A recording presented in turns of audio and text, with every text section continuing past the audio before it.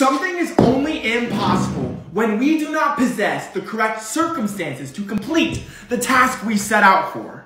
I got into a 45-minute argument about this with my friend, and how baking is the perfect example of this. Chemical reactions are typically deemed irreversible because the reactants become something else. When you bake a cake, all of your ingredients, your flour, water, sugar, whatever, when you bake that, you can't reverse it into the ingredients again.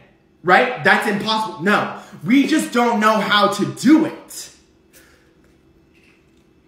Space is ever expanding, okay? It never stops. So if I said somewhere out there is a planet made of strawberries, cotton candy, and s'mores, you would say you're crazy, and that the chances of that happening are 1 in 42 quadrillion. Okay, great, but it's out there, or it will happen, or has happened, because these circumstances, elements, or whatever it was needed to make that a thing will eventually happen, because it never stops. Can someone with a degree tell me if my science teachers were right and I'm really just like, I don't understand the world? Or if am I making, like,